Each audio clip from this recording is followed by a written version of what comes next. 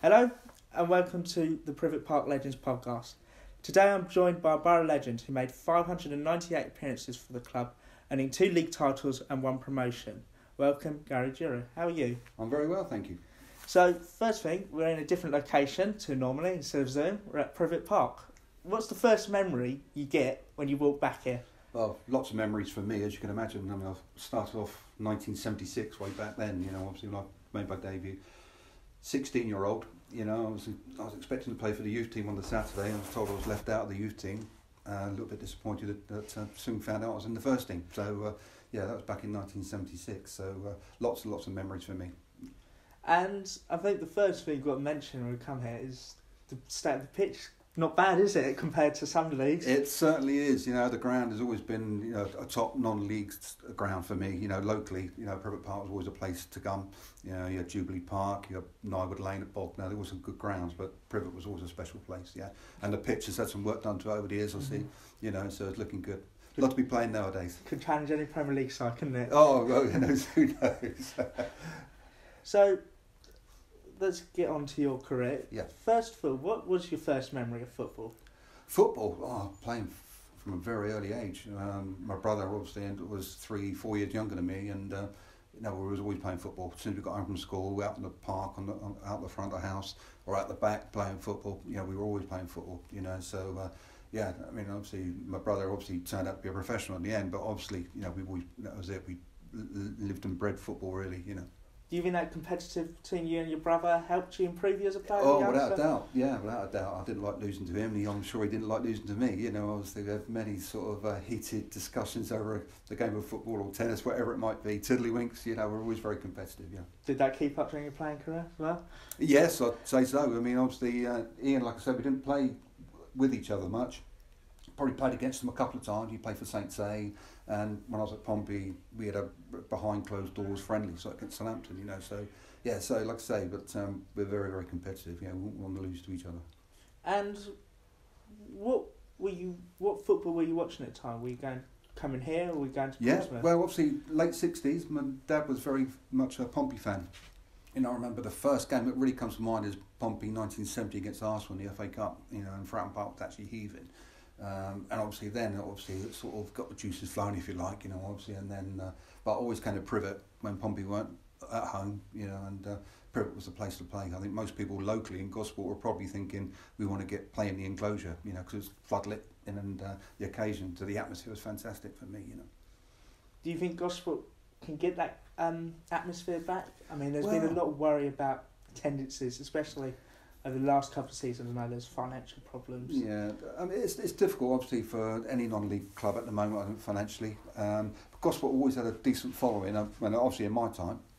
But obviously what a lot of people seem to appreciate was that there was 7 or 8 Gosport players, so that obviously tended to attract a lot of people, a lot of friends, family, whatever, so the crowd should be boosted that way, So, yeah, I mean, I'd love to see, the club maybe get a bit more local interest, and I'm sure, the crowds will increase as they go on. And then, so you've talked about, what was your inspirational player? Was it someone at Portsmouth when you watched them on the terraces? No, funny enough, obviously, Colin Bell was always my sort of player I used to watch, which won't mean anything to you. But he played for England. He's a midfield player, and he played for Man City at the time. And that was, if you like, my second side. I had a Man City kit when I'm talking early 70s, mid 70s. So even then, obviously, I had a red and black strip with number 8 on the back. So Colin Bell was the inspiration. Didn't he go for the highest transfer fee at one point? Was it? I don't think he did. No. Was it another City player at the same time? Wasn't probably, it? There's a few. There were a few at that time, weren't there? Yeah. But he was England player, box to box. Never got in any trouble. Obviously, and he had an engine. Well, he used to have an engine. He used to keep going for 90 minutes. So he was my inspiration really. And then, what was your first actual football team you played for? Was it a school team? Or I played for Rowner Junior School. Obviously, it was my first side. Obviously, when I was sort of 8 years of age, 8 and 9. Obviously, I played in a junior school. Then, obviously, I picked for Gosport and Ferrum schools. I was about 9, and then a local guy called Bill Kircher. He set up a side called Hillside Youth Club, which was a Sunday lads league side. And he took sort of 6 or 7 of the Gosport and Ferrum side to form this Hillside Youth Club, and we stayed together about 5 or 6 years on from there, and So always on a Sunday. Obviously, I never played on a Saturday at the time. It's only when I got to 16, 17 years of age that I started playing at Gosport in the youth team. And it's interesting to say a lot of players from that team come from the Gosport and Fareham. How important was that Gosport and Fareham school in getting players through from the youth I think section? it was key to us, obviously, because it had that team spirit, obviously. It's running through a proverbial brick wall, if you like, and that's what we did, every sort of week. We were going to places like Kidderminster, Gloucester, Worcester, Dover, probably punching above our weight to a certain extent, but we were going to these places and winning. Obviously we dug in, and I think that was the key, the team spirit. Obviously we had a fair amount of ability as well. It was a very good side, and it was just fortunate. I'm not sure these times will ever come back, but let's say 7 or 8 Gosport guys all play for each other. Do you think schools football isn't as competitive as it used to be? Whether that's between schools or actually within the school, with people coming through? I don't think it is, to be fair. I don't see a lot of school football, to be fair, but it doesn't seem to be the same sort of commitment, if you like. Obviously, when I was growing up, there's fields full of people playing football. It'd be football in the winter, it'd be cricket in the summer. It just doesn't seem to go on so much nowadays. And which is it's going to have a knock-on effect sooner or later. It's got to. Do you think, is that more of a social change? Like different lifestyles, you've got the computers and Probably all that, people working more, or is it that there's not enough money to, especially in schools, to say, we'll put this much money into sport? Yeah. Well, I think how much money does it cost to get a ball? We used to get a ball and 4 jumpers, and you got 2 goals and a football. So I'm not sure about the football side and the money side of things. It's just the desire and the passion to want to do it, I guess. But it certainly doesn't seem anywhere near as strong as it was. Yeah. So the Sunday League school teams you play for, what was the team that got you almost the attention from Gosport, other teams? I'd say probably Hillside Youth Club, obviously, because Bill Kircher, the manager I mentioned earlier, he had a lot of local contacts, particularly someone called Dave Hurst, who was the secretary of the Portsmouth Lads League, and Dave ended up going to Portsmouth as a development officer. He took the Andy Orfords, Kit Simons and Darren Andertons, all this sort of side to the club.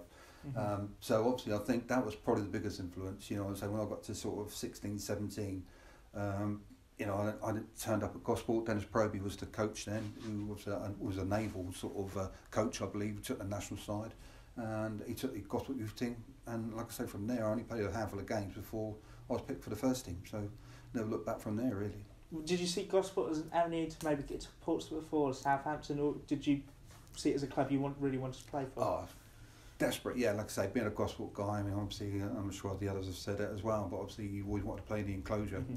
There's on a Sunday morning, obviously there's pitches outside of Privett, actually chock-a-block with people watching, and people always wanted to get in and play on Privett Park, and the same for me, obviously when I was growing up, Privett Park was the place to be. Obviously if I couldn't play at Fratton Park, I'll play at Privett Park, but yeah, Privett Park was definitely the place, it's that, the hometown thing, wanting to play for Gosport was something obviously very high on the list, yeah. You mentioned before about essentially skipping the reserves and jumping from that youth football to first team football. Was that a big shock to you? No, it just seemed like a natural progression. Obviously it's strange, really. As I say, I know the players when they saw me for the first time, a lot of them commented on the size I was, scrawny, whatever. But yeah, like I say, it just seemed to sort of adapt and got on with it. The first game went reasonably well, and then, like I say, I just knew success because obviously I started. I think it was the February. I was still 16, but obviously, that season we had another half season. We won the league that first season, So for me, it was just a fantastic time to be a Gosport player, Do you think it helped people doubt you in a sense that you were small, still only 16? You proved them wrong, and there was no pressure on you to. Yeah, they never said it if they thought it. I think, but yeah, like I say, I just adapted to it. I just sort of fitted in. It was fortunate, I think, for me. Obviously, I think the regular right back, I think it was Doug Stanley, broke his leg, obviously, and it's just obviously the ideal opportunity for me to sort of step in, and I just took it really, and from there on in, I've never sort of knew bad times, It's funny that injury has had 2 blessings disguised, didn't it? So. It's funny how that incident worked out for the whole club, isn't it? Yeah, it is. It is a weird time. Like I say, I think John mentioned obviously the Brian Mesher era. I didn't know that era. Obviously when I came along, Tony Brookwood and Peter Ricker were the managers.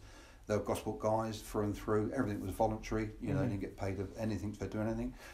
Tony used to take the training, and I'll say money was never an issue for us. We just wanted to pay for the yellow and blue of Gosport, and like I say, 7 or 8 of us, week in, week out, the team more or less picked itself, really, Was that something that changed over your career? Because you started in the late 70s and then left in the late 90s. 3 decades later, I think for a majority of that time, up until probably about 89, 88, 89, the side was more or less sort of, obviously pretty stable. Yeah. Trevor Williams obviously was part of that side in the early 70s. We won the league at the second season. And he's a fantastic player and obviously a great character. And he became the manager. We had a great season with him, obviously won the Hants Senior Cup. And unfortunately, obviously the team broke up after that season, obviously, and that's the way it was. Obviously, as I said before, the Gosport were probably financially always punching above their weight, just couldn't compete with people offering the wages that they were offering, Yeah. Do you think that was probably the big success of that Gosport team? It was the consistency. You had the players 7, 8 years. You had Tony Brickwood and Pete Edgar, who were former players. Pete Morris, who was a former player, who was assistant, and he had Trevor Williams, another former player, who was then manager. Without a doubt, obviously that's a key to it, like I say, and don't forget the volunteers. I mean, it really was a home-run club. Obviously we had loads of volunteers. Alan Chase, obviously, the stand, obviously named after him. Harry Mizzen, all these sort of guys. Vic Bray, all guys that were just passionate about Gosport Football Club, and that sort of obviously reflects on us. Obviously, we went out there just wanted to play for the club, and as I say, it went on for a number of years and successful, really very successful. I think I only knew one relegation, but everything else was pretty good times, And then, do you remember your debut? What game or who? Was I remember it was here. I mean, I think it was Swavelin, to be honest, in the FA Cup. We won, obviously, and I say from there on in, I just look back. The second game was Newport away, and it was just a great experience. Obviously, playing under lights, things like that. It wasn't professional in that sense, but obviously it gave you the feeling, obviously, of being another level from park football, if you like. So it was fantastic times. So did you? Because you were winning all the time, did you feel like you never missed out when you jumped up from the reserves? It wasn't something you missed, because a lot of players came together through the reserves as well and got to know each other. Yeah, no, I didn't get to the reserves. Obviously, I knew a lot of players in the reserves, but obviously I skipped that, and it just seemed a natural progression for me. Obviously, like I said, I seemed to fit in well. Obviously, all the lads made it so easy for me in that respect. And the style of play was great. Obviously, we had 2 big strikers up front, Colbert and Boswell, banging, and John Hawes, of course, getting 30, 40 goals a year, or it seemed like. And like I say, it was just good times, and that breeds confidence, doesn't it? So first season we won the Hants title, second season we won the Hants title, and the South West Pratton Cup, and then, like I say, we got the promotion. So it's all good times. Good time to be a Gosport player, really. Do you remember in the first Hants league title who you won the league against? Because I know the match. It's not Swaledin, was it? It was correct. Swaledin. Yeah, 1-0. Was it 1-0? Yeah, 1-0. And I remember having a sort of shot from about 30 yards on after 10 minutes. Went straight over the fence at the back. But that still happens now. The atmosphere was fantastic. And that was the thing about Privett. Obviously, I remember probably our first season in the Southern League, we played Waterloo, who were a top side locally at the time. And the place here was buzzing, obviously full to the rim, and fortunately we lost, but obviously we were running close, which is just a sign of how far we'd come, The good thing about the team at the time was obviously all the wives got on as well. Yeah. So obviously, like I say, after the game, we'd all get together and come out.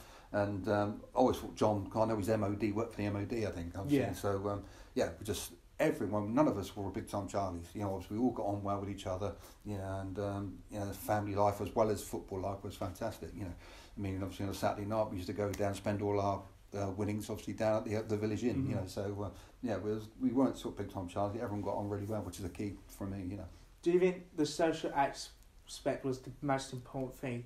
If the players, or even the extended family, didn't get on with all of each other, it would have worked. I think, I mean, at that time, obviously, it notched up another level from Hampshire League days to Southern League. Obviously, it notched up, obviously, so certainly more professional. The fitness levels and everything had to go up. So obviously, not as if we're drinking every night, sort of thing, But obviously, a Saturday after a game, it's a fantastic release, And if your wives were with you, then it's just made for a better evening, Obviously, I'm sure they got fed up with us talking football all night. But obviously, the good thing is they obviously got on well with each other as well. So it took a lot of pressure off in that sense, But it's just a fantastic time. And then, of course, the second year you won the Hampshire League again. Which one do you think had more pressure? Was the first one or was it the second one?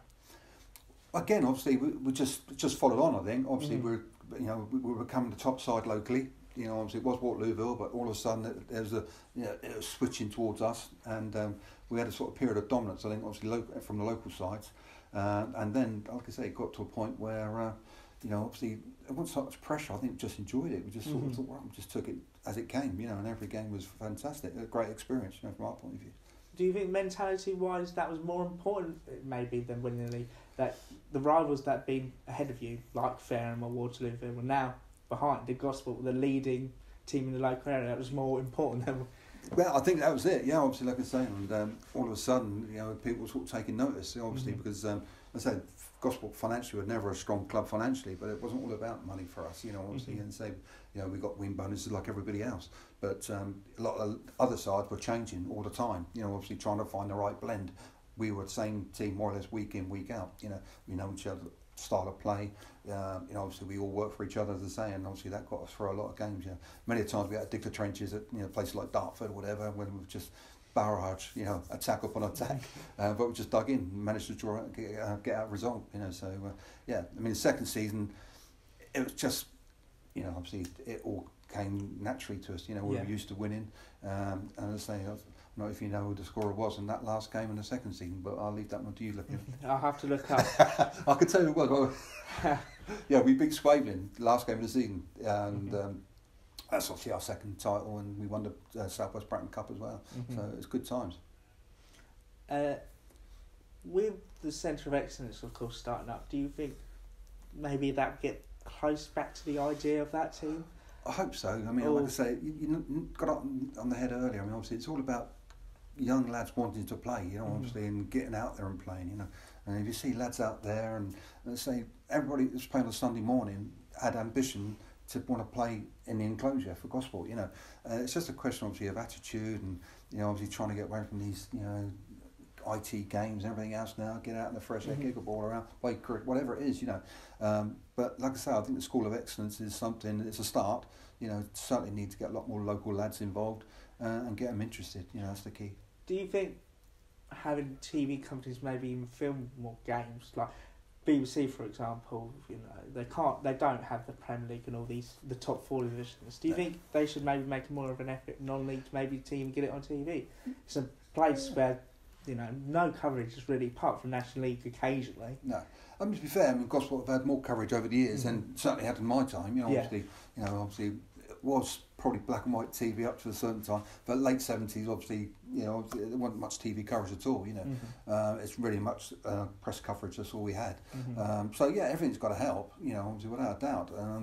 Maybe that's just the way things are going. But it's obviously all about, sponsorship and everything else nowadays, isn't it? That's how these clubs are going to survive, really, I think. So bit of TV rights, whatever, why not? So, the only negative, of course, in this part of the story is the FA Vars run for the Almonds. I can see your head shaking there as I mentioned it. Almonds Brewery defeat. I think that's the worst part everyone says. Don't want to mention that part. Well, to be honest with you, I've got a different story to that. Obviously, our first season, we played in the quarter-final of ours here, obviously, and we played Barton Rovers.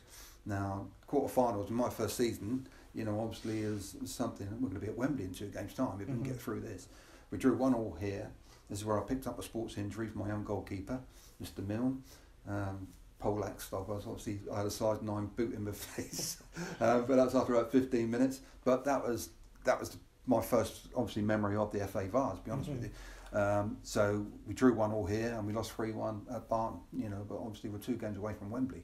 And Almondsbury obviously was another one. We think, we had this in the bag, Graham Waite was playing, kept complaining of it, obviously a pain in his leg. Turned out he had a broken leg, but he was still playing, sort of thing. But that haunts us a bit, that game, Almondsbury, I must admit. We had that in the bag, and we should never have lost that game, to be honest. Do you think it was the idea of maybe so close to Wembley, or was it just because I wish it was just one of those games that you lost? Yeah, like I say, over the years, I suppose that's maybe a slight criticism why Gosport never had real strong cup runs. The FA Cup, a lot of local sides did. Fareham, Waterlooville, Bognors, they've all had strong FA Cup runs. We never really had a strong FA Cup run or FA Trophy. You know, I think we got first round proper one year, and but so I've no idea whether it's a mental thing, luck of the draw, whatever. You know, but it's we had strong league positions, but very rarely do we have a good cup run. Apart from Hansina Cup in '88. You know. So you played in the first Southern League campaign. Yeah. So, what did you think of the Southern League? Was it a big jump from the Hampshire League? Was that the big shock, or did you again take that in your stride? It was nothing. Yeah, I mean, it just seemed we all seemed to take it in our stride. Obviously, because we're experiencing good times, confidence was high, you know, and it was like the big time we arrived. We're going to these grounds. A lot of these non-league grounds are good professional grounds. You know, Worcester City, Salisbury, all these sides. Obviously, with top-notch floodlighting, all that. So it was just fantastic for me personally. Anyway, I just loved the occasion really. So yeah, I don't think any of us were overawed. I mean, I think in our first season we finished in the top 6 or something like that, if I remember, top half certainly, and then we went into the Southern Premier League, which is obviously probably the highest position the club's ever been in. You know, so yeah, like I say, really, it was just something we all took naturally. You know, and any players that came in slotted into how we played. You know. So then in '81 you got your big break to go to Portsmouth. Who was the person who saw you to take you to Portsmouth? Well, Frank Burrows was he'd watched a couple of games previous. I believe he was watching me play against Salisbury at Salisbury. And obviously then I got a call from Tony Brickwood at work in Gosport, one lunchtime, say we want to go and see Frank Burrows. I said, what do you mean we've got to go and see Frank Burrows? He said, well, he wants to see us. So he took me over, Tony Brickwood took me over and said, well, what do you think about signing for us? I said, well, I doubt. Yeah, obviously, where do you want me to sign? It was £10,000 at the time, obviously, signing, and it was just big news. Obviously, I had my brother at Southampton, also had a passion for Pompey. I'd love to have been there longer, but that's the way it worked out, But for me, everything was great, and obviously, I couldn't wait to start, really. Was the cause a surprise, or did you always have that in the back of your mind you could make it to a Portsmouth level? Yeah, I felt I had the ability. It's just a question of getting, like you said earlier, getting the break, and I suppose it's difficult for someone. Probably the biggest thing for me was someone coming from the outside coming in. As opposed, my brother was an apprentice at Southampton. He worked through the system.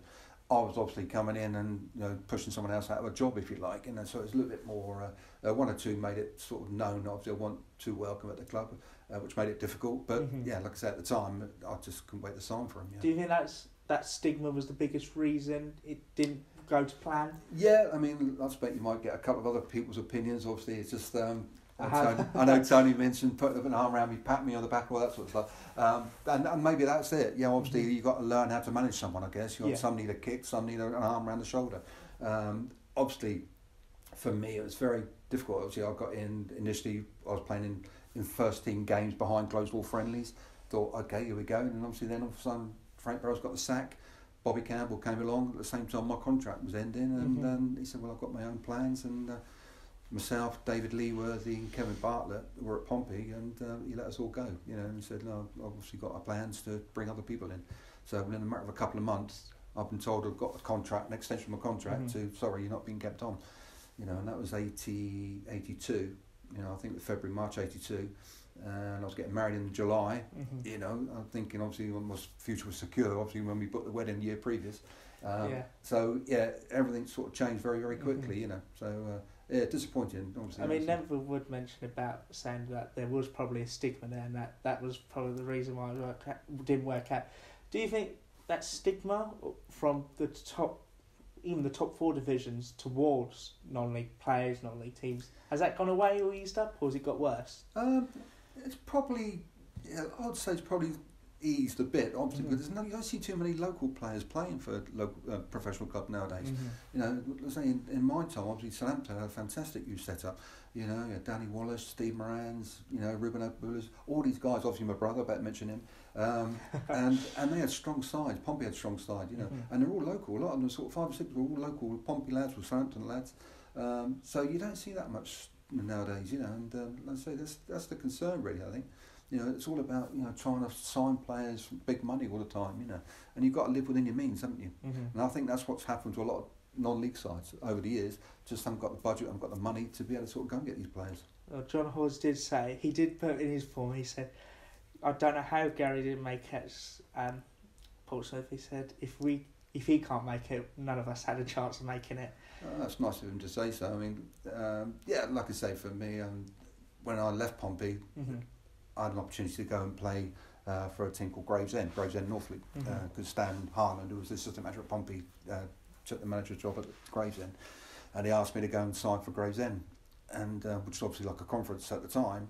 My brother and my dad were absolutely mad, because obviously I said, no, I'm going back to Gosport, and they couldn't understand it. He said, look, I don't understand why, the money and everything else sort of came, I'd be earning a lot more money, blah, blah, blah.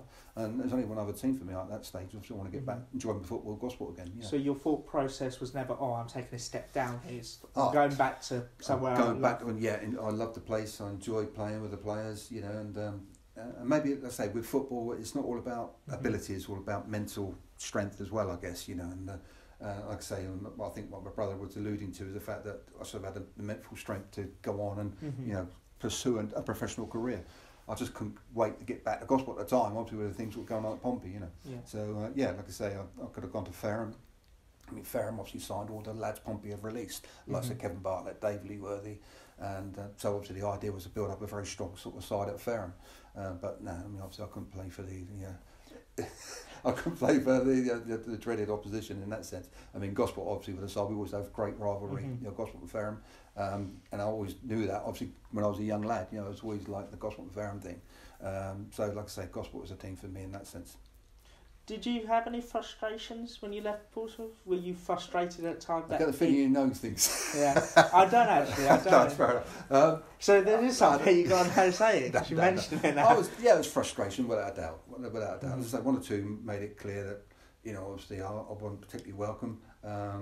Obviously, I had ambitions. I mean, Frank Burrows himself told me I'd have an extension to my contract. So, I mean, I thought I'd have another year there, at least another year.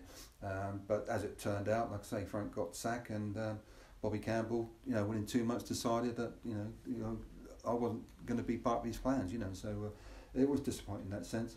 But I was probably restricted more. And obviously, I had a certain style of play. And obviously, Gosport, I was very much an attacking fullback, what they call a wing-back nowadays.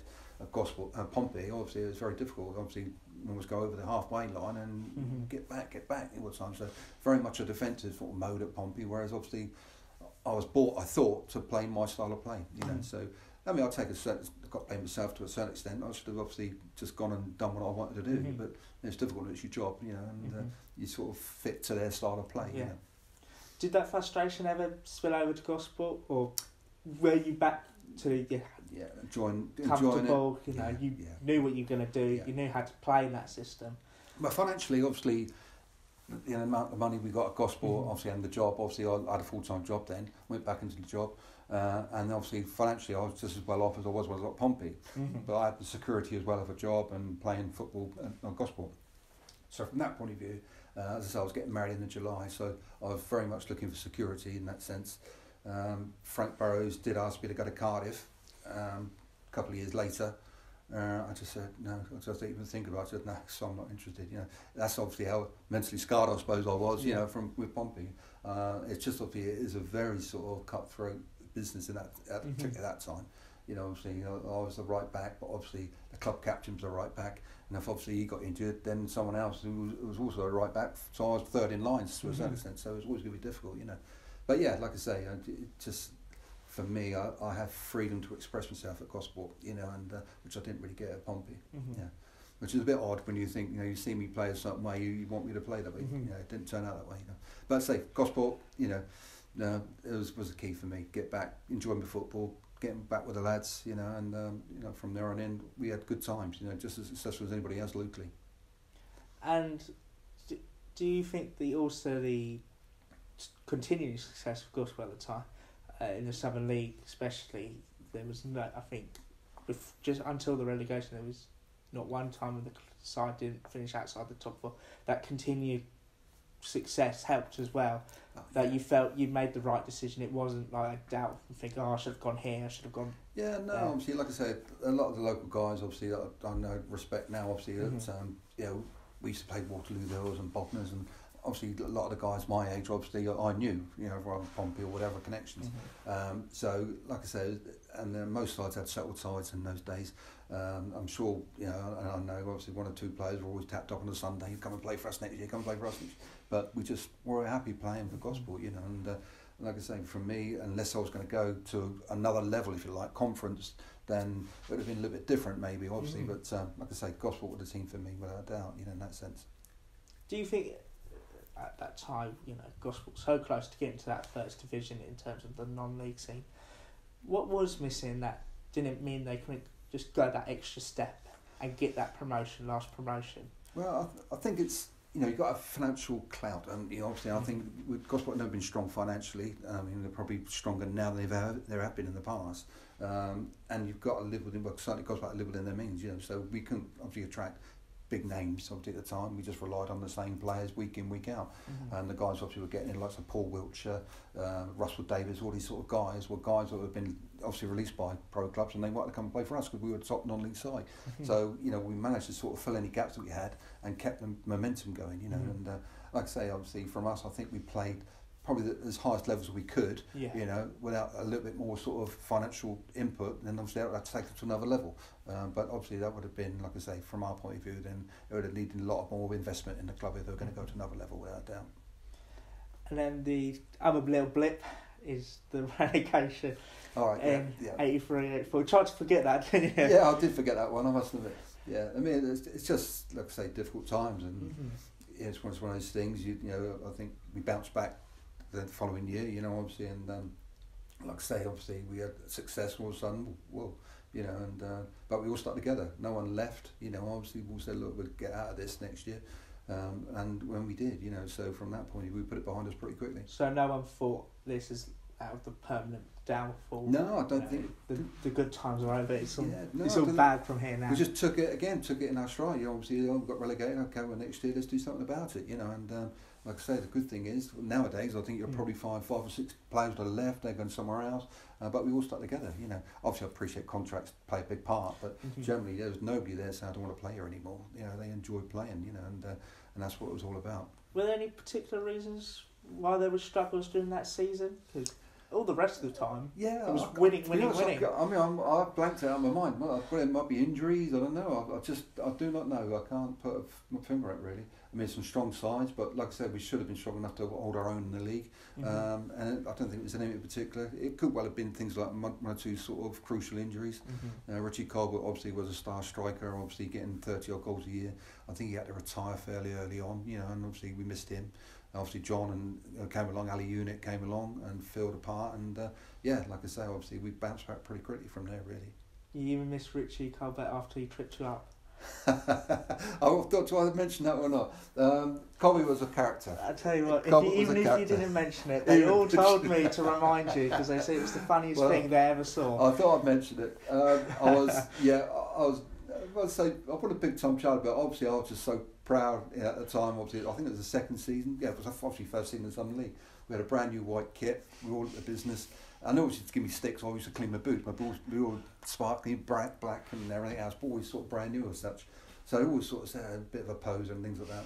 But obviously, one or two, obviously exactly the same. A Colbert being one. Anyway, obviously this ground, Hounslow, I always remember it as a mud heap, absolute mud heap, and they're a pretty hostile crowd as well.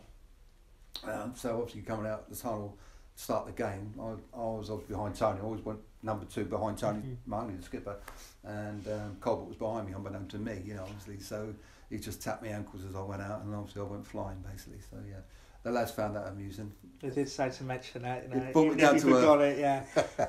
No, I've never forgotten it, and every time I see Colbert, it reminds me as well. Did you watch behind your back every time now? You made sure it was I made sure he wasn't behind me, without a doubt, yeah. I don't know, yeah. But as I say, it's something that's hilarious to some of the players, but not me at the time, but yeah. Do you think that sums up that team spirit? You could do something like that, and there was no falling out for it. It was just There was another thing where Tony mentioned that he shouted at John Halls for not running, and it then came out that he actually had broken his leg, and that's why he wasn't running the full distance. Yeah, exactly right. Yeah, like I say, obviously, we just had respect for each other. That's what it was. For me and Tom Mahoney, I had utmost respect for Tony. Obviously, like I say, he was playing for Gosport before I joined, and I'd seen him play. And a guy's obviously, it's just one of those guys you're attracted to. Obviously, mentally he's very strong, and he was Mr. Gosport. What was 700 appearances or something. So he's fantastic career for Gosport. And he was a key player. He could have played for anyone locally as well, And to be fair, 3 or 4 of that side could have done, I hear stories of other managers ringing players up on the Sunday, Waterfield, Bognors, the Farehams, they're all ringing, trying to get some of our players to go and play for them, So, but we all stuck to it, said, no, it's Gosport's the team, So then, of course, you go down, then can bounce straight back up. Do you remember anything particularly about the run after Christmas? Yeah, it was 16 games won out of the last 19. It was a crazy time, wasn't it? Yeah, obviously it's just we were sort of we were scoring goals in the last minute, coming off your knees, coming off your ankles, whatever. But obviously they were just getting results, by sometimes being under pressure for 89 minutes. We go away and sneak a 1-0 win. Worcester City, Dover's, all these sort of places. So we used to laugh. We dig the trenches. This one, guys. Obviously, so we dug in and we just sort of rode it and come away with a win. And so we had that mentality, we had that momentum. Definitely. And it just saw us through to the last game of the season, which was topped it all really. Yeah, it was Did you play in that game? Oh, I did. I'm going to miss that one. Did you score on it? No. I think I made a couple possibly, but obviously we just got off to a great start. It was just a fantastic occasion. Privett was buzzing. We had to win by 3 clear goals, I think. Otherwise, Poole Town finished up runners-up. Basingstoke won the league that year. And, so we had to sort of win by 3 goals. We turned out winning 5-0. So, 1,500. I still think it's more than 1,500. It was probably, it was 3 deep all around the ground, plus the stands were full. And, the atmosphere was fantastic. Did that give you an added pressure, or did you think you were already going to win? Yeah, no, not at all. Because we were on that run, we were on a roll. Obviously the confidence was there. We didn't even think about losing. We didn't even speak about interchangeable game about what we had to do. We just went out there. We knew what we had to do, and it all clicked. Everything came together very well. Simon Pope replaced Richie Colbert in a sense. He fitted in, brilliantly, and we just adopted the same style of playing, and we trounced them really. When you walked out and you saw the crowd, did anything change? You think, oh God, there's a lot of pressure on here to win. There's a lot of people who may have never come to the club, and now their first game, if guys lose, it's going to be. Yeah, I think everyone sort of, like I said, we just sort of took it on board. A good thing with Tony Brickwood, obviously, he just picked the team week in, week out. We knew what we had to do. There was never any pressure about we had to do this, we had to do that. We just played our way, and generally we got rounded out a result. And that day particularly, everything sort of fell in nicely for us. Obviously we got an early goal, I think. Ali may have scored, obviously, and then from there on in, we didn't look back. Obviously, and 5-0 comfortable winners.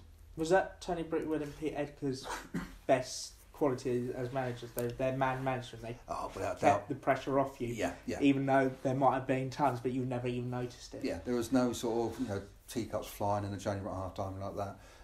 Tony Brickwood particularly was very diplomatic, and like I said, obviously he did the training generally on a Tuesday and a Thursday on Peter Mullis, that is, not Peter Edgar, but obviously Tony obviously very much sort of got involved being a former player.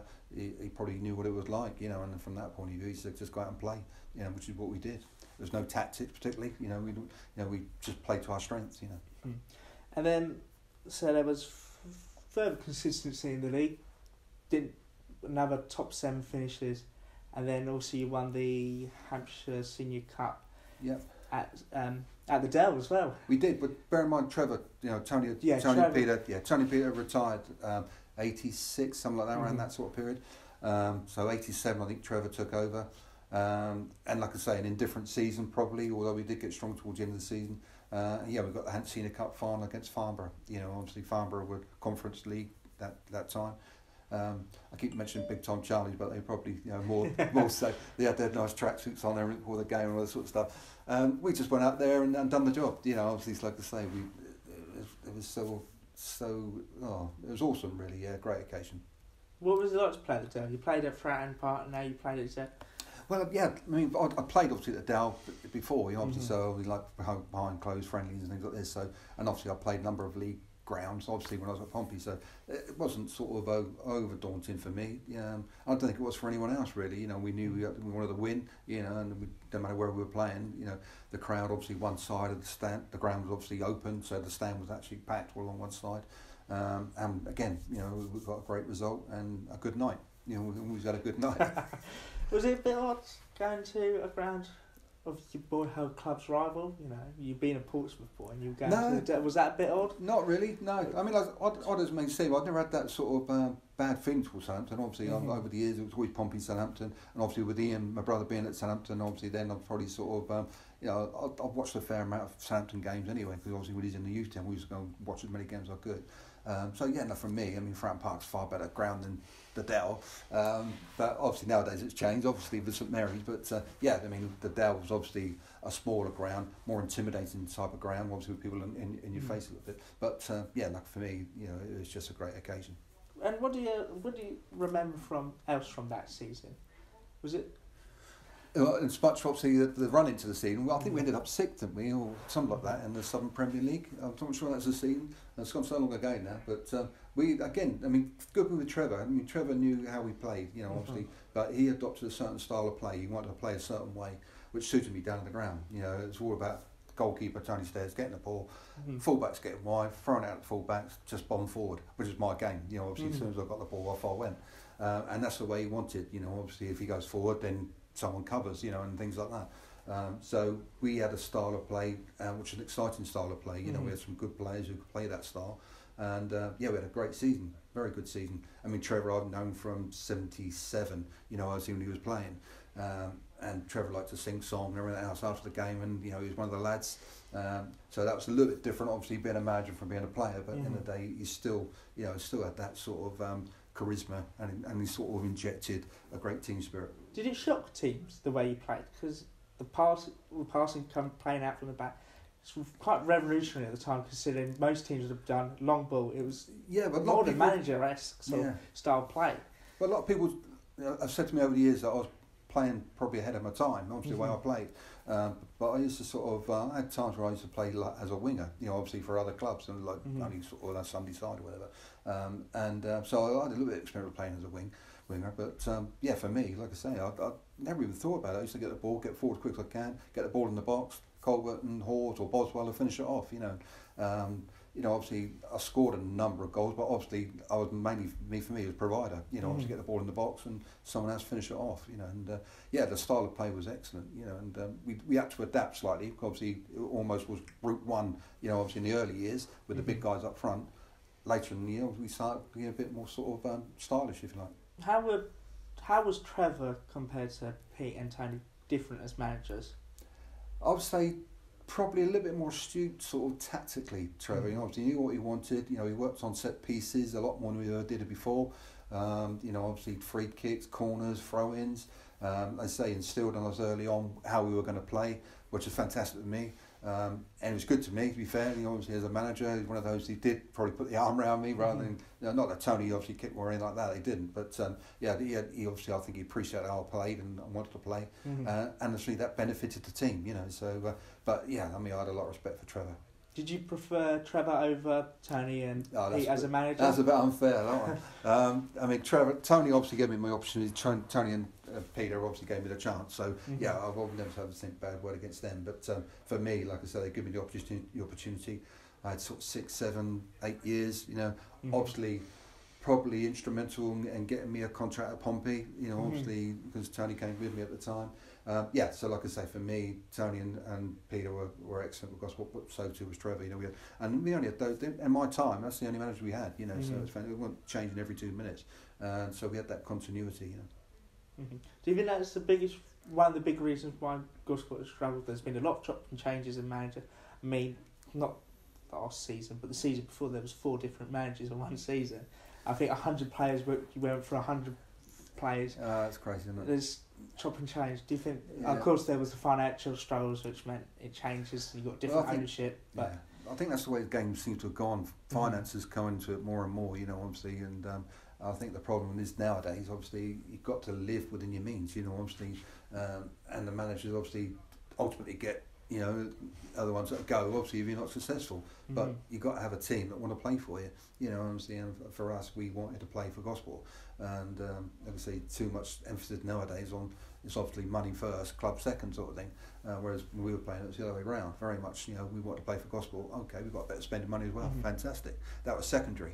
Playing for Gosport was the prime. You know, I don't think that is the same nowadays. You know, and this is why I think it's key to get the local guys back involved again as quick as we can. Do you think you saw those changes, you know, during the late 80s? I know John and Tony both mentioned how they start to see, you know, at the start of their career, everyone was on the same wage. Doesn't matter how good you were, how old you were, how long you've been in the same wage. Yeah. Well, it started to change, you know, during the late 80s. Yeah, it didn't. No, it didn't. All the time I played, so I left Gosport 88, and it was always everyone got the same, unless you know somebody might have got expenses or something, travelling expenses, but generally we all got the same, you know, obviously, and I think it was £27 for an away win. I don't mind saying that, obviously, because other teams, when we talk, they always do ask us, what's she getting then? 27, you're having a laugh. £27. And of course that had gone in the evening. By the time we got home, we ordered a couple of beers and it had all gone. But yeah, like I say, they were staggered amount of the money that we were on, all these top sides we were playing against. So yeah, like I say, for us, it was never an issue of how much money. I mean, like I say, I'm sure one or two other Gosport lads could have got more money if they wanted to, you know. But they just enjoyed playing for Gosport, simple as that. Do you think that helped as well? You know, you weren't sitting in the change room having that, even if you had a bad game or something, you weren't sitting there thinking, I could earn more money than him. He didn't try and he's earning more money. You know, It stopped that, almost that, even that slight negativity thought coming in. I think you're 100% right, Sam. Obviously, at the end of the day, I mean, you know, people coming in obviously earning 2 or 3 times the amount of someone else, it just doesn't seem right to me. You know, obviously, so I could do all the work down the right hand side, get a ball in. The guy obviously is on £200 a week. Obviously, he scores the goal and gets all the plaudits. You know, and, but you know, it's a team game. You know, so I don't see why anyone should really be paid any more than anyone else. But it's obviously unfortunately that that's utopia, I guess. But it probably doesn't happen at the moment. You know, it's all about getting the best players locally, and sometimes you've got to pay for that nowadays. You know, obviously that's the only way you get success. But you've got to you've got to live within your means, and you can't keep spending the money if you've not got it coming in through the gates. Yeah. And then in 1990, you moved to Havant. Yeah, I did. Yeah. Bit dodgy. Well, I think the thing is obviously with me, towards later on in the late 80s, at work I was getting promotions. Obviously, I was being asked to manage offices and things like that. And the reason I left Gosport, obviously, because it's very difficult for me. I mean, I know the side broke up 87, 88, and a lot of them went to Basingstoke. But I said I could have gone to Basingstoke. Trevor asked if I'd be interested in going to Gosport, go to Basingstoke. I couldn't. Obviously, I know I couldn't do the travelling. You know, obviously, it's getting more and more difficult for me to travel. Havant was still in the Hampshire League at the time. You know, obviously, and I knew Kenny Todd from Pompey. Obviously, he was at Pompey for a little while. He said we'd be interested. Yeah, I would, but obviously because so I know it's going to be harder for me to travel. So obviously that's why I left. Apart from the side obviously breaking up, obviously, so we lost all the guys obviously I was used to playing with. But like I say, that was another reason that had to come into play. Obviously, the job was putting more pressure on me not to have so much time off. So I sort of local, and it even shows when I haven't, I couldn't finish my contract. I haven't because they got promoted in the Southern League, and the same thing. I said I just can't play as often as I want to because of work. What job was that, if you don't mind? I was at the estate agency. I was sort of working, so I generally had to work Saturday afternoons. When I first started, we had a great arrangement because we had. The person I was working for was a great Gosport fan, so he said, "Okay, I'll cover your winter Saturdays. You work the summer Saturdays." So we used to work around it, But as I say, it's the more the pressure got of running offices and things like that, then it's getting my bosses a little quiet, more word, and me and saying, "Look, you can't keep taking this time off, because you imagine we were going to Merthyr Tydfil on a Tuesday night, obviously probably leaving at sort of lunchtime on the Tuesday, and getting home 3:30 in the morning, Wednesday morning, going to work, obviously, and so like I say, the pressure was certainly on. And that's probably another reason why I had to sort of step down and go to then I went from Havant to, I'll probably come on to it in a moment, went to Eastleigh from there, As a Gospel fan, he didn't put more work if you didn't win, did he now? Sorry? I said he didn't put more work on you if you didn't win. No, exactly right. No, I mean, like I say, it's, the good thing is that everyone in Gospel wanted the town to do well, and, obviously back in the day, we used to, Saturday morning we'd walk down the high street and umpteen number of people sort of want to know, obviously, about the game, blah, blah, blah, blah, blah, you know. And so, yeah, obviously, there's that instant recognition because that's what the town was like. You know, the town was a bustling high street at one time. You look at it now, obviously, fortunately, it's fallen on sadder times. But, yeah, generally, obviously, there's that interest in the club, yeah. And you talked about all the players, you know, going to different clubs, like Basingstoke. Do you think one of also maybe the reasons you left Gosport was there was that maybe bit of disconnection from the club? You know, your mates essentially you grew up with the whole time. Absolutely. It wasn't. You didn't have the same relationship with the club you had before. It didn't maybe mean as much to you.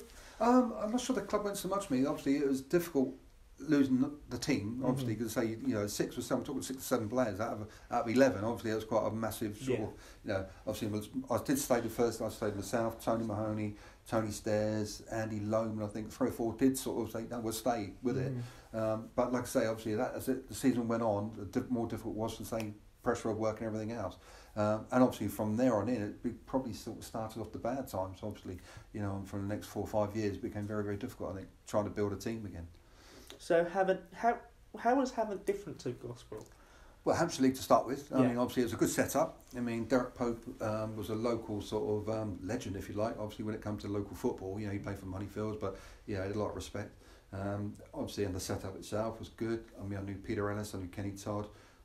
Obviously, all were Pompey, and for me, you know, they were the strongest side locally. And first season we got promoted, so obviously, or maybe saying second season we got promoted. And obviously then, because I went in the Southern League, that's when, you know, obviously my career I haven't sort of more or less stopped. Tony Mount was the manager, Mason Mount's dad, you know, obviously, and it's getting more and more difficult for me to play. I told Derek, and Derek said, well, no, we're going to retain your contract. So I didn't play for a couple of years, you know, obviously, and then Eastleigh asked me to play for him after that. So it was a little bit sad, really, in that sense. Was it even though it ended, you know, in the way you didn't want it, even there was success throughout your time, you know, you ended up getting promoted. Was there that you never had that thought of saying, "Oh, I wish I was back at Gosport"? Did you sort of have that at any point at Havant? Well, I came back to Gosport, didn't I? I don't know if you know. I came back and Dave and Roger Sherwood asked me to play, and I did. You know, obviously, because at the time Gosport had dropped down into the Hampshire League again. So as you can see, obviously, there's a pattern there. Obviously, and I'm, you know, if Gosport were in the Hampshire League, then obviously I probably never left. But obviously it was the travelling, you know, obviously which was the problem for me. But when Gosport dropped down, obviously then I came back for, you know, doing my career really. You know, I went to Eastleigh for 1 season, but then I finished. It must have been 96ish, something like that. I think I was 36, 37. So I started and I finished with the club. You know.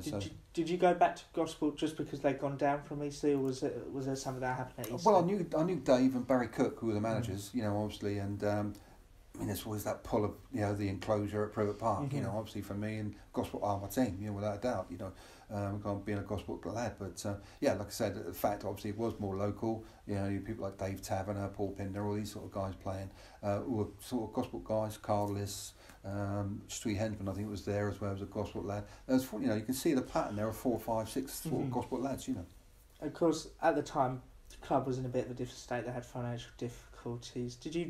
Was there a different atmosphere when you came back to the club? Oh, it's nowhere. Yeah, there was nowhere near, you know, the heights we were used to. I mean, financially, not so much interested in the money, because we weren't getting paid for it. It's just purely playing for your hometown club again, you know. So yeah, from that point of view, we had to accept where we were. You know, obviously it's going to take a bit of rebuilding. We've gradually got stronger and stronger. We had some good moments. I remember we beat Eastleigh here in the FA Cup. Roger Sherwood was the manager of Eastleigh at the time, and a little bit of a sing-song after that game, Dave Taverner and myself. So yeah, like I say, from that point of view, we had some good results, but we just weren't, you know, a competitive side anymore, you know, and we started losing the sort of our dominance, if you like. You know, the Waterloo Eagles were stronger, had more consistency, you know, Farron, Bognor, you know, always been pretty consistent sides, you know. But like I say, it's all about being able to attract the right type of player, I guess. So did you feel the dressing room didn't... Of course, it was different players in it. The dressing room atmosphere, was it different, or did you feel it was overall the same, because there was still those 5 or 6 Gosport lads in it? Well, I think when I came back in the first season after I left, Roger Sherwood was the manager, and he had 5 or 6 Southampton-based players. So certainly I've noticed the changing room not the same there. Second time round with Dave, there was like, let's say, like there's a Taverner and Paul Pinder and things like that. So it was 4 or 5 Gosport lads, and the atmosphere was, let's go out there, play for the shirt guys, and that's obviously what we did. So yeah, although we might only finish up mid-table in the Hampshire League, certainly you feel there's a bit of stability there, But it was not going to get to. We just didn't have the resources to get back into the Southern League and things like that. Really. Was it John Halls? Was he quite big in getting you back because you knew what he was about, you knew him as a player, and you knew his ideas, what he would want. Yeah, well, he's obviously a chairman. Obviously, John played for a while, and like I say, obviously, it was the fact. Obviously, it certainly was one of those things that came into the mind. Well, obviously, let's get back playing, enjoying, and playing with people that sort of thing. And so the atmosphere was great. It's just obviously it's all about finances, I guess. Obviously, and without that sort of ingredient, you're not going to be successful. Obviously. You're not going to get the best pick of the local players, really. They're always going to go to someone like Waterlooville or Bognor or Fareham. But like I say, obviously now I think over the years you'll probably see Waterlooville, obviously the most consistent sides locally, because they've got the finances. Do you think Gosport could maybe reach that level? Ian's got a bit of money, got a bit backing to help push the club up. I don't know Ian that well, to be honest, but I know he was at Pompey. It's going to take a lot of money, but obviously there's going to come a time where he's not going to keep putting money in. So you've got to get the club obviously standing for itself, which for me is a key element. It's the social side is obviously getting the clubhouse going, getting revenue in from that side of things. Get your crowds up to 800, 900, thousands, whatever. But they will come back. Obviously. But I think a lot of people would like to see the local element, obviously 4 or 5 local guys given an opportunity. And I say, why not? Like Frank Lampard said at Chelsea, he's not all interested about finding big names, obviously getting local lads a go or young lads a go. Why not? Try them. I'm sure Sean's got that in his mind, his mindset, and hopefully it'll all work out. Do you think also the food bank project, there's still some stuff around us that would be the stuff that helps entice people to come back to the club, the that community maybe left? Well, Dave Tamner rang me. He sort of said, "Look, I'm doing this. I'm doing all this stuff. What do you think?" I said, "Let's do it." Obviously, it's something that it's so important, obviously, for a local town. And they say, obviously, whether they're all going to come flooding back again, I don't know. Obviously, because we're in difficult times, aren't we? Obviously, and jobs and everything else is a concern. But obviously, it's all about people getting value for money. I think. Obviously, like I say, if they come and put money over the gate and see a good game, or someone putting in 100% effort week in, week out, then I'm sure they're going to come back. It's only going to take sort of a good few games to get the spirit back, I'm sure. But for me, even more so, if you've got 2 or 3 local guys, I'm sure there's going to be that even more local interest. Do you think also, like yourself and other ex-players getting involved will help encourage people? These are familiar faces. We're dinosaurs, aren't we? Let's be honest. Obviously, the appearances we've gotten over the years. Not many people obviously know of us. With Tom Mahoney, particularly, he's obviously a legend at the club. I'm not sure if many people do know of him, but obviously hope they do, because he's put so much over the years to the town football club. And like I say, for us, we had a Legends thing a little while back, obviously, where we were recognised for a number of appearances and things like that, and that's great, I think, obviously, for the recognition, because you've got to have that connection, I think. Obviously there's still people that obviously were coming here sort of 30-40 years watching. I'm sure obviously 1 or 2 still remember how we used to play. But like I say, that's unfortunate. As you get older, obviously a new generation comes along, doesn't it? But like I say, they're all about being entertained, really. Certainly more professional nowadays than it ever was. Your clubhouse, things like that. You've got your commercial side going. We never had any of that. Obviously we had a club jumper used to wear the away games, and that was it. But obviously I look at all the kits around now, and they're fantastic to see. So yeah, it's all set for success. It's just a question, obviously, bit of stability and success, I suppose. Once you get a few games of success, then FA Cup run, something like that, and I'm sure they'll come back. So retired at the age of 37. Did you go into management, or did you ever consider going into management? No, I didn't, really, be fair. It was just about work. Obviously, it was work, really. Obviously, the job was very much sort of Monday to Friday, Saturdays, obviously 8:30 to 7. I became a partner of a company, which more or less took all my time, obviously. And then, so, yeah, unfortunately, management never, although I do, I regret it to a certain extent. My wife's always saying, "No, you should be coaching kids or something," But I just felt that, it's just one of those things that didn't work out in that respect, And not many of us have, really. Look at John, Tony, myself. Not many of us have gone into management, Obviously, I think it was a bit weird, really. I don't know why. Do you think any of you ever might get involved in it? I know there's the Central X teams, which is going from under 9 all the way to under 23. That's a lot of teams there. Yeah, we'll don't forget Tony Stairs, didn't he? And his son obviously were involved. I think we're here for a little while, and maybe I haven't now, but haven't Wooliville. But yeah, I mean, obviously, it will only take someone to get involved or be asked, I guess. You know, obviously, if someone asked Tony or whether he would be interested, I don't know, but it just needs someone to say, look, come and give us a hand. I'm sure there'll be a few people interested. Mm-hmm. Do you think, of course, at the sort of time you retired as well, the reserves group had gone essentially because of the financial point. Do you think there was a reserves team there at the time you would have maybe gone into that? I mean, it's a lot less time and effort you need to put into reserves compared to the first team, for example. Well, the same thing happened with us, obviously. We had to go squad. You know, we just couldn't afford to run 2 teams. So when I first started out, we had a reserves, well, obviously it was 16, 17, but then the reserves had to be scrapped because we just couldn't afford to keep it going, you know.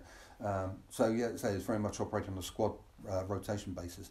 But football's a completely different game nowadays. You know, obviously, I'm not sure how many sort of guys live locally at Gosport now, but there's probably 5 or 6 coming in on Tuesday and Thursday all over the country, sort of thing. You know, and I think that's the difference now. It's completely different. You know, so it's difficult to say what would change. I mean, you've obviously got to have probably 15 guys, I guess, are all prepared to be patient and wait for the opportunity of playing. You know, or us, we never even thought about not playing. Every Saturday we knew we'd be playing. You know, and so it's the same team more or less week in, week out. And then after you retired, did you go to many Gosport games, or did you find it something too frustrating to watch? No. So I'll come back obviously every now and again, and like I say, obviously I've seen a few. Alex Pike, I used to be at school with, so I knew Alex. You know, so we've had obviously a few words over the years with Alex, and you know, he was very good to us. To be fair, you know, the former players, he set up this Legends thing. Obviously, we had a table, obviously, or like a big sort of honours board and things that he did, which seemed to have disappeared. But obviously, you know, you're going to have to search around afterwards, go and find it. It was painted over, I believe, but yeah, but that's just something like that. But actually, he understood the need for that as well. You know, and I think it's going to need some strong manager to say, look, no, these guys do need to be recognised in some respect. And like I say, it was just a nice touch. But obviously, I knew Alex. I've known him for years. You know, and he's still around locally, I believe. I think he's at Eastleigh now, but. You know, but he did good things for the club. You know, he also done some other things well, which is probably not so good. But at the end of the day, I think he had all the intentions. He got the club to Wembley, and his track record's pretty good. And obviously, I think he took Livingston to Wembley many years ago in the Vars, didn't he? Sort of thing. So he had a good track record as a manager. But you've got to have good people around you. That's what I'd say. Now with Sean, do you think he can take the club to the heights of success he maybe Alex did? He's been well respected locally. I think what you're finding now is players that have played for him before want to play for him again. You know, and that's what it's all about. You know, obviously you've got to get that respect, instant respect from your manager and the players. You've got to have that relationship, and I think certainly it bodes well for the club. Sean, I think I've read already that he can see the importance of a local connection. Hopefully, not only local players but the fans coming back. And hopefully, like I say, things like an academy or something like that, where people can start seeing young kids coming through. You know, so I wish him every success. You know, I know he's well respected locally at Havant and whatever, and he's done a great job wherever he's gone. Do you think his experience of success in Norley will help? I know he's mentioned about bringing young players, but also getting maybe players that were thought they were maybe a bit high quality than Gosport, encourage them to come. You know, compared to Lee, who, he could attract players from Havant where he used to play, but he didn't have the track record of Sean Gale. Yeah, like I said, it's all about, you know, he's got a great reputation locally, Sean, I believe, and you know, obviously I think he's got a good knowledge of the game as well, and he's got the respect of players, you know, which is why people are signing for him again. You know, I'm sure people like Rory Williams have played for him before, and you know, and there's others there who are keen to sign, so that can only bode well. As I say, for me, it's just a question of the club being able to manage their resources properly. You know, obviously you can't pay them the money if it's not coming in the other end, you know, so you've got to sort of be careful, and it's one day the chairman's going to say enough's enough. It's got to sort of survive on its own, this club. You know, can't keep putting money in week in, week out.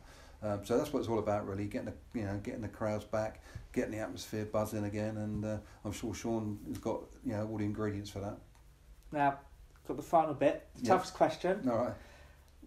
Who do you think are the 3 best players you played with at Gosport? Well, default for me, pretty easy for me. Tony Mahoney's head and shoulders. You know, obviously for me, like I say, obviously he was there when I sort of first sign, he was, obviously there towards the end of my career as well. But he was just a great guy on and off the pitch, obviously, and I had a lot of respect for him. Steve Ingman, alongside him, fantastic centre half, obviously, and he was playing when I came back from Pompey, obviously, so we had a settled back four then, with Tony in goal, Tony stayed in goal, back four with myself, Tom Mahoney, Steve Ingman, Russell Davis, obviously, and week in, week out, that was our side. And Steve had the pace, he had the ability, he's a great player for me. And thirdly, going back a little bit further, is Richie Colbert. Richie Colbert was a great striker. Difficult one, really, because John as well. John Hawes has been a fantastic servant of gospel, but Rich, I knew from when I first started playing, and every season he was getting 30 goals plus. He was a character, apart from the odd tricks now and then up his sleeve. So you have forgiven him about the trick, have you? Things like that, obviously, and he was just a great character. I've got to know him well over the years, and and he was a legend. Obviously, it hurts. He lost his goal scoring record to Justin Bennett. He used to ring me up every week saying, "He's only got another 2 to go. Rich, he's going to get it. He's only 23 and he's still in defeat already." It meant something. It still does mean something to him. Obviously, he loves gospel, and I'm sure it'd be nice to see these people come back, because Rich is a successful local businessman. These are the people probably need to sort of get involved, and hopefully you get Rich here and things like that, and see the good times.